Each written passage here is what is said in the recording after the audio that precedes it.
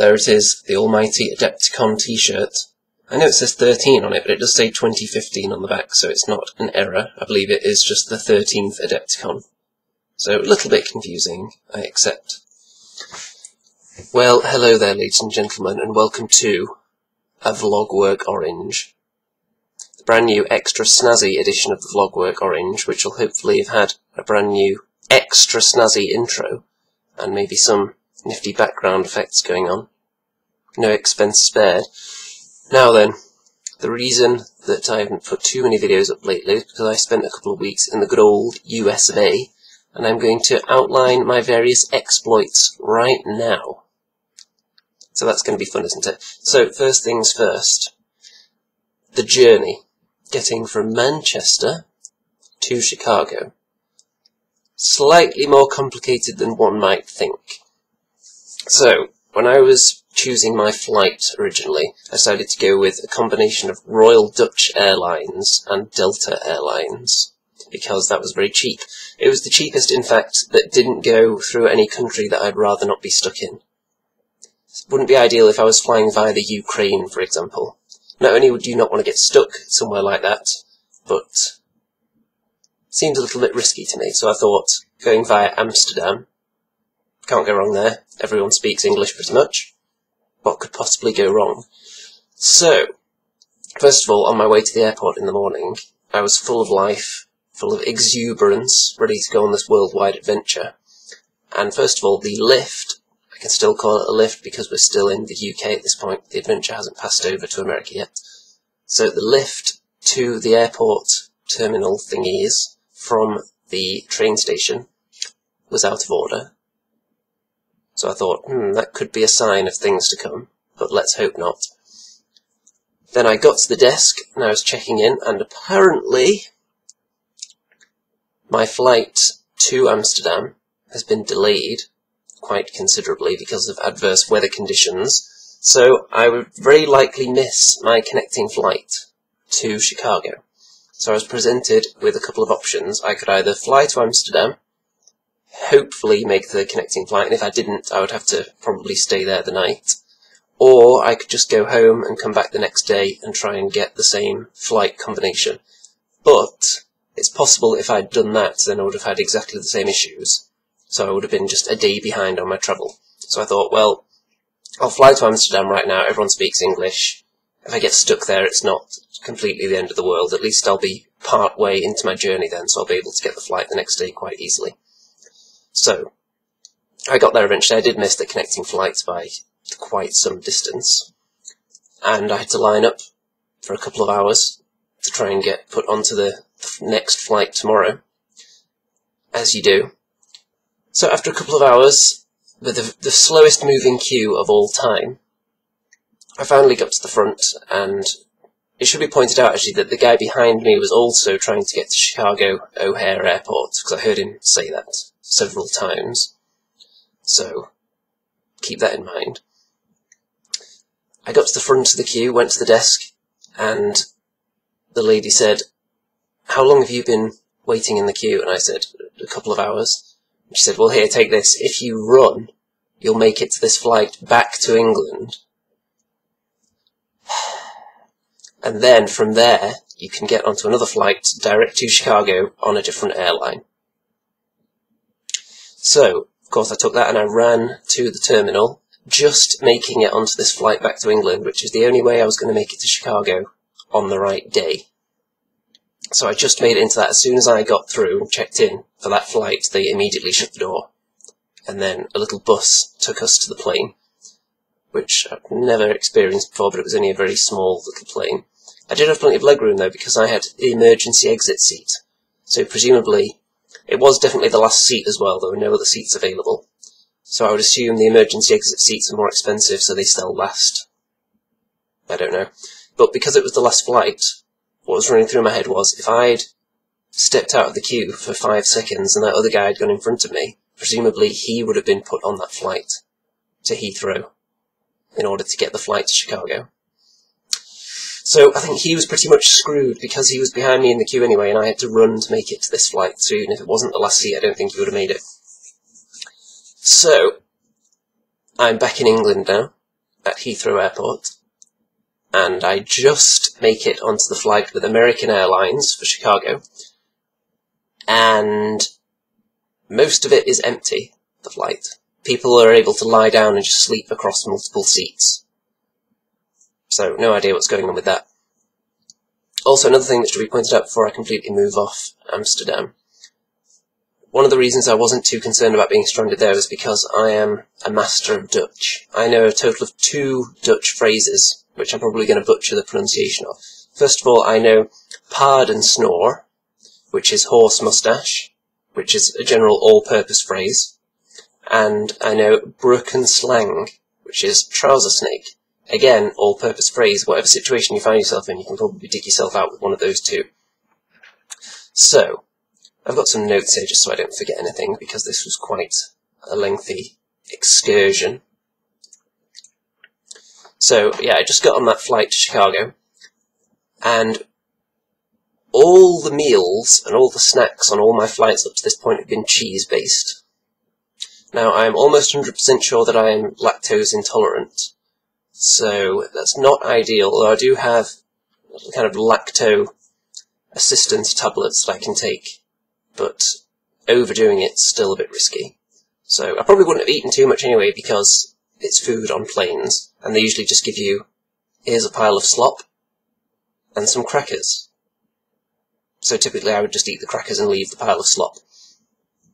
Now, when I did make it to Chicago, it was very late at night, and also, because I had no internet access there, the last point at which I'd had internet was when I was in London, before I'd got onto the flight. So I'd updated people as best I could regarding what time I was going to be there, but the plane actually got in about an hour early, so I was waiting around Chicago O'Hare Airport for an hour or so, just waiting to be picked up. Basically, there wasn't a whole lot for me to do around there at that time. And then I was just sitting there waiting, and then the wonderful visage of the WGC head honcho, Mr. Chung, appeared.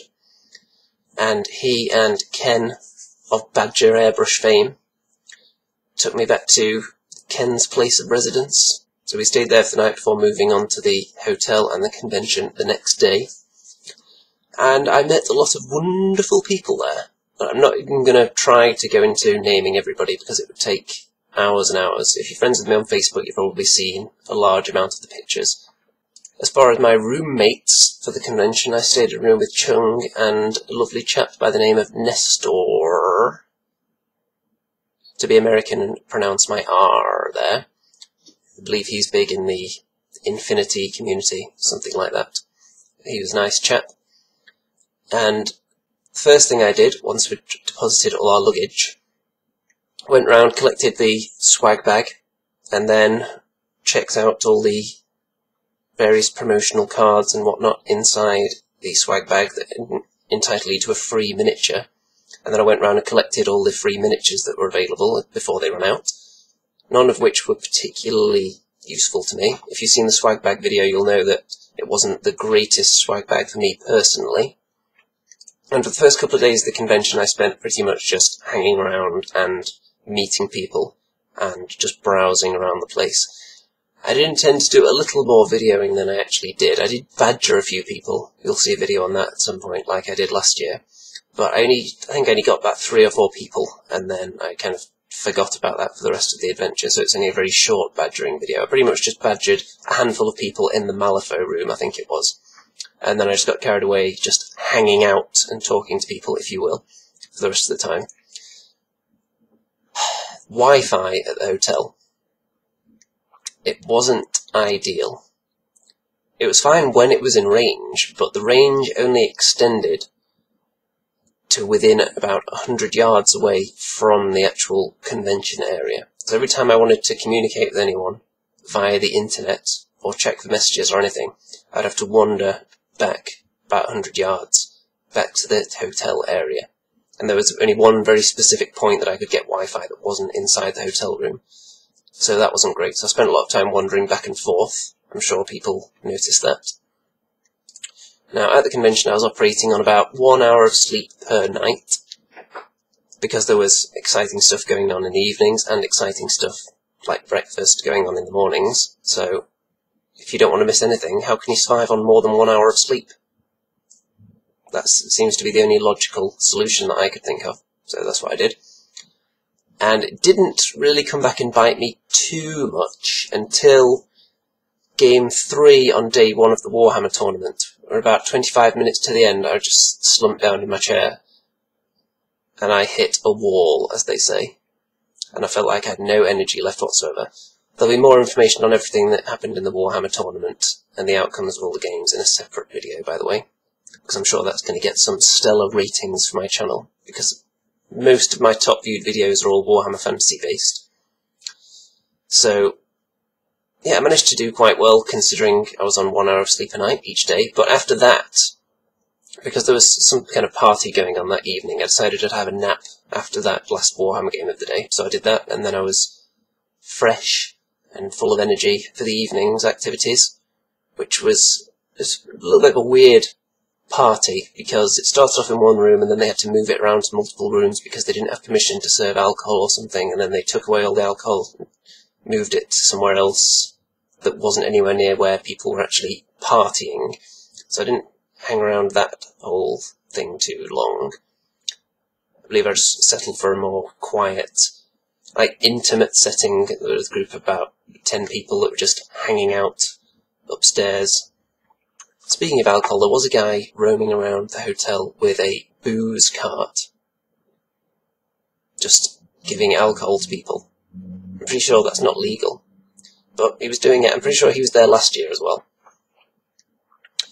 Let's see, what other games did I play while I was there other than the Warhammer tournament? Not too many. I did play one game of Malifaux with Michelle, aka Oasis Rising, and I was ably assisted by the legendary Mr. David Pease, because I've only played one demo game before, so I did need a little bit of help. But I have a feeling he was actually a saboteur, because I did end up losing my undefeated record. So I'm not pleased by that. If I ever get into that game, I'll have to try and get my record back above 50%. It seems it's one of those games I feel like I could get into. It's just I need to get the right level of finances first before I jump in. Speaking of finances, actually, everything in the hotel was horribly overpriced, as you'd expect with it being a hotel. There were bottles of water that were obscenely expensive, and all the food in the various on-site restaurants was, of course, outrageously overpriced. There were signs up as well saying no outside food or beverages, but I don't think there was one person that actually observed that rule. I brought in plenty of food and beverages, so maybe I'll get a SWAT team busting through my door any minute now that I've just admitted that on camera. Seems unlikely though. And as far as food goes, I was slightly more open to trying new things than I usually am, and slightly more open than I was last year, although the majority of stuff I ate was just fries, or, failing that, the blandest thing they had available, the least flavoured meat they had on offer, pretty much. So I did try one or two more exciting things than I normally would, but not too much.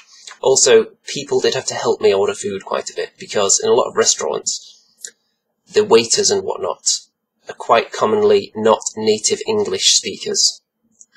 So when you combine that with trying to communicate with someone who's got an accent that they probably aren't used to, then it becomes quite difficult trying to get a bit of a two-way dialogue going, so I needed people to help me out quite a bit. And also people helping me working out how much I was supposed to pay as well, because you know what Americans are like with their taxes and tips and whatnot. The price you see is never the price you pay.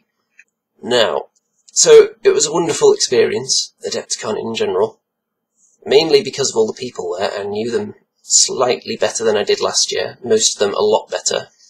People that I didn't know at all last year, and just saw around the place, maybe said hello to, I'd probably communicated with a bit online during the last year, so I was able to talk to them a lot more. And people that I already knew quite a bit last time, obviously I know even better now.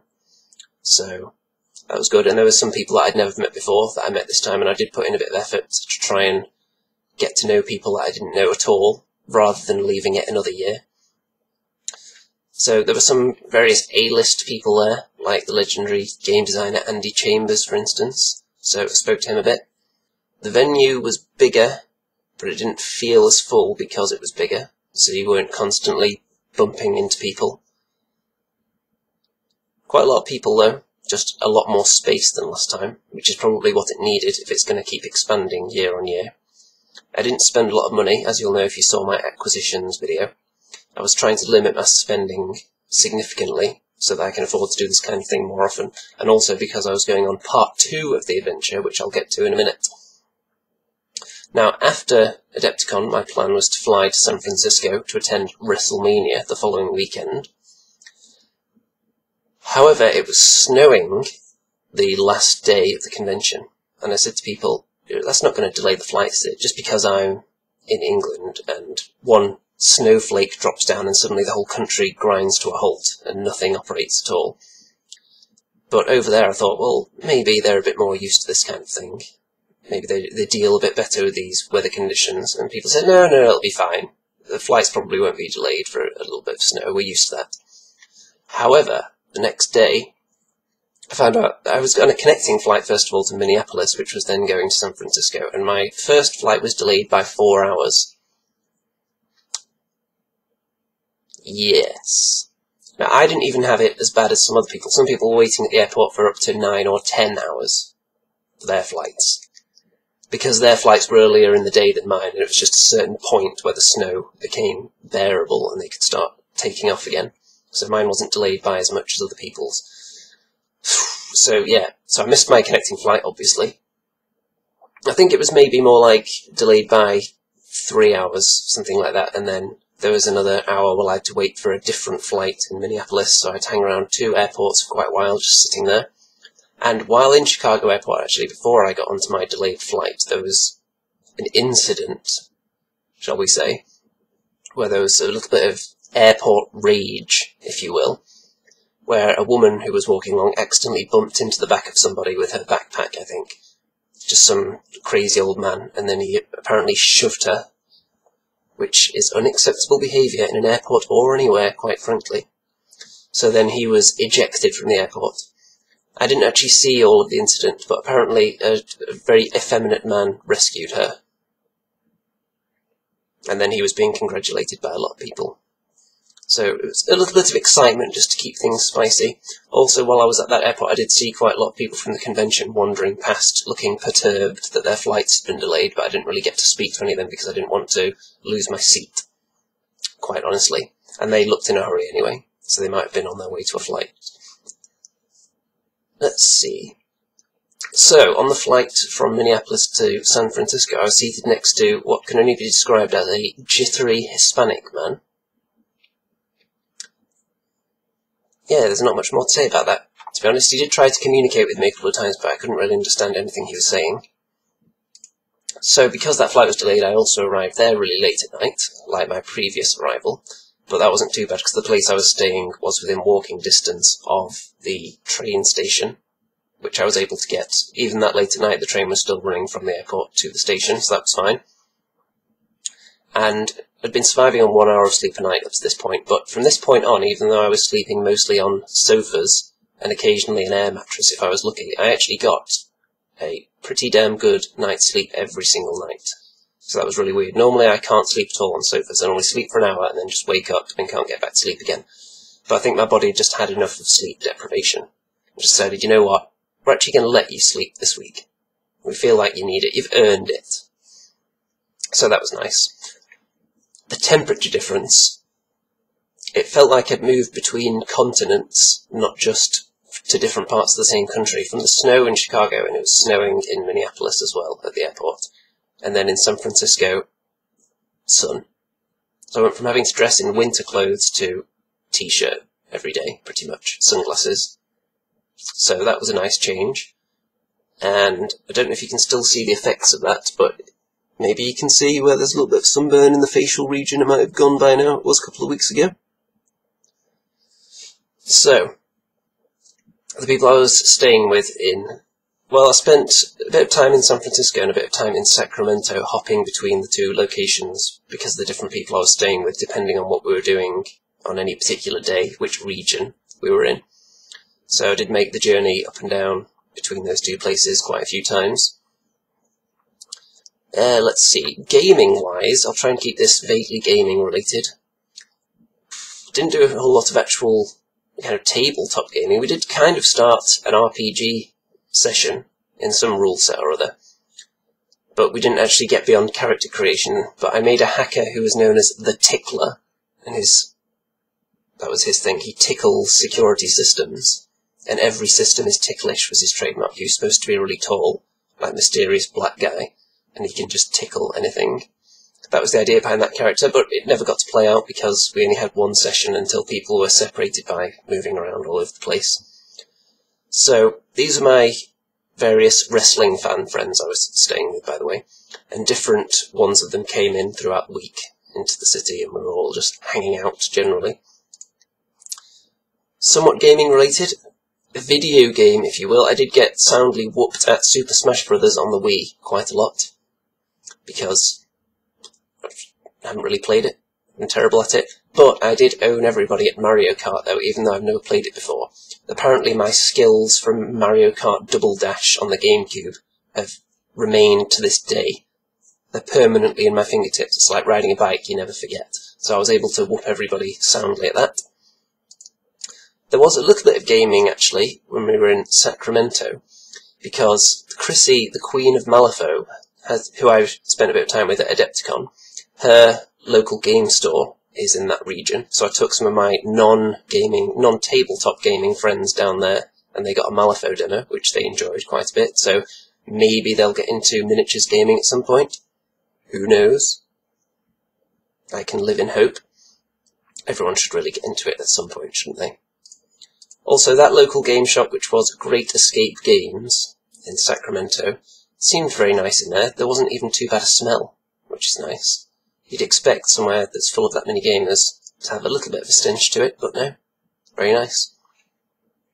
So, over that week before WrestleMania, we pretty much just explored various cities, went to the beach, and I witnessed a horrific dog attack, where a large pit bull savaged, probably to death, a tiny little poodle-type dog.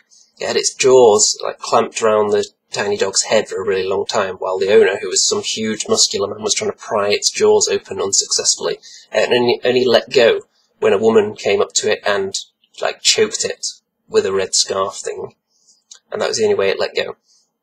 But I imagine the tiny dog probably didn't survive, although it was being rushed to a vet, so that was quite traumatic. There were children screaming, running all over the place, so that soured that day a little bit. And also, I've worded it like this in my notes, so I'm going to have to say it. I spent a few hours probing the Old Sac region. Yes, there is a place in Sacramento called Old Sac. It was quite nice, actually. Very pleasant. There's a running theme, actually. All the places I visited in the US of A were just really, really pleasant and friendly. Probably because I didn't spend any time in any of the more impoverished areas. I don't know whether they're slightly more dicey, if you will. And when it came to attending WrestleMania, sweet, that's where I got all my sunburn though, because I was sat directly in the sun for 6 hours. And it looked like the sun was going to be blocked by a corner of the stadium, except the way the sun came down, it went across the corner of the stadium, so there's about 1 minute of no sun, and then it just popped out the corner again. So, sun directly in my face all the time. It's really lucky I had sunglasses, and it's lucky that I had applied some sunscreen to all the relevant areas, apart from my forehead, I think, which is the only place that's showing any burn, I believe. Maybe the nose, maybe you can see some outline of my sunglasses on there, perhaps. I hope not. So that was a lot of fun. That's the first wrestling event that I've been to live. And then I also went to Monday Night Raw the following night, which was also very good. I got a better view in there. At WrestleMania the view was pretty good as well, better than average view. But didn't have any obstructions in the way of the ring. You could pretty much see what was going on. I had to look up at the big screen whenever there was any kind of stare down between people and I wanted to see their face expression, or if something was going on the opposite side of the ring to where I was. But if you want to hear more about my views on the wrestling events, I'm not going to go into that too much in this video because I don't know how many wrestling fans there are, but I will put a link to my wrestling podcast in the description if there are any wrestling fans out there who might be interested in that, and you'll hear more in-depth thoughts on those wrestling events. And another little bit of gaming stuff, actually. I did get some of my non-tabletop gaming friends to play the Tarot of Locker, because they are quite happy to play card games, and they enjoyed that. So, that's pretty much the extent of my exploits. Obviously I haven't told you absolutely everything, because some of it's escaped my memory right now, because it has been a couple of weeks, and it was a very long adventure, very tiring adventure. But I can tell you about the flight from San Francisco to Amsterdam. I thought, well, surely the flights can't be delayed in San Francisco, the sun's out, it's never going to snow here.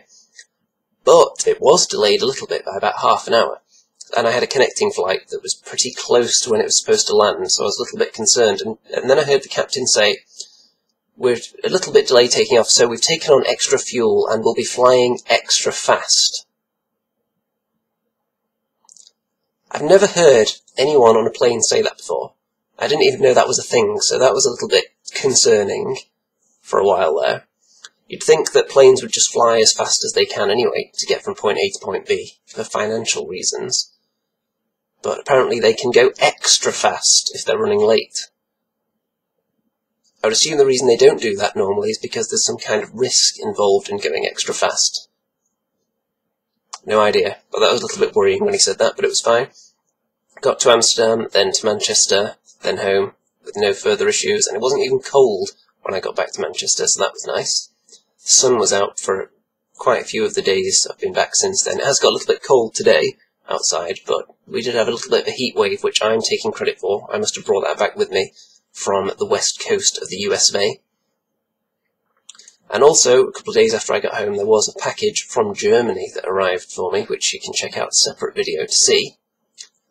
And it did contain one thing, which I'm going to show you right now, actually.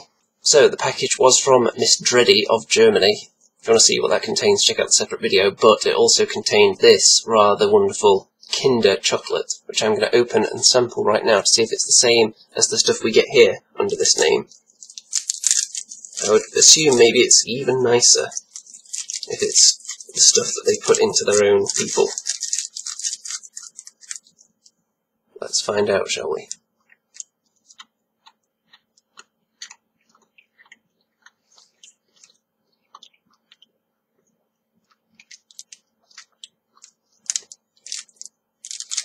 That actually does taste slightly better than the stuff we get here under the Kinder name. I don't know whether that's just because it was fresher, because it was fresh in Germany and then just sent over here by post. But it does taste pretty damn good.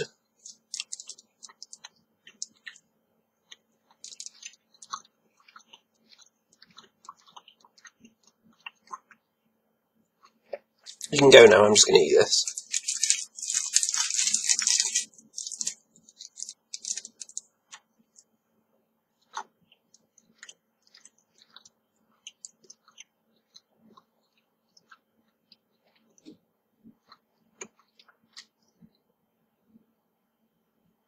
Still there.